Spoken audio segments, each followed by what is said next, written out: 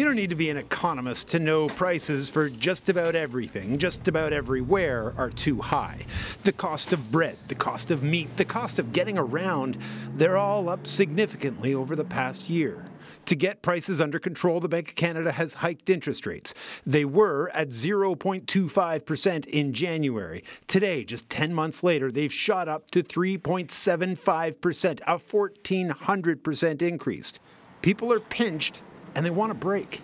I think that they should really slow it down and stop it here. That's going to be really scary. It's going to be a matter of me having a roof over my head for myself and my child. I'm worried that it's not going to go down. I mean, we don't want to hit another recession again. So we put their concerns to the governor of the Bank of Canada. How bad are we willing to let it get to get inflation back under control? We don't want to make this more difficult than it has to be.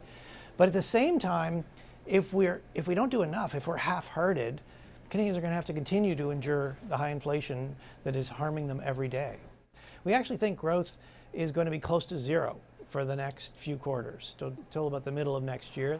If there's anything we've learned from these past 3 years, it's that the economic fog is impossible to see through. And if we don't really know what's happening, how can we be sure of the solution? Supply chains have eased, the price of oil is down, and inflation is decelerating, at least a little. And still, the bank says it has to push rates further and cool the economy even more. I get it. That is a bit counterintuitive for Canadians. I mean, you know, their rent's going up, their groceries are more expensive, gasoline's more expensive, and now their borrowing costs are more expensive. So how does that work? Well, that does slow spending. It makes anything you buy on credit more expensive. Peter, what does this mean for jobs here? Look, it's a good question, and the news isn't great. The bank says unemployment is going to rise. We will see layoffs because the economy is going to slow as we buy less stuff.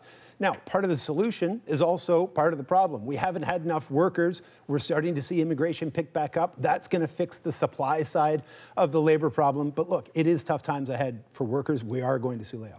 Next week, more inflation numbers. What's your gut of what we can expect? You know, every time I come here, I worry that I'm bringing bad news. And look, we are seeing progress. We went from 8.1% over the summer down to 6.9%. We think inflation numbers next week are going to show Canada's rate of inflation ticked up a little bit. It's mostly just because gas went up in October, as we all know.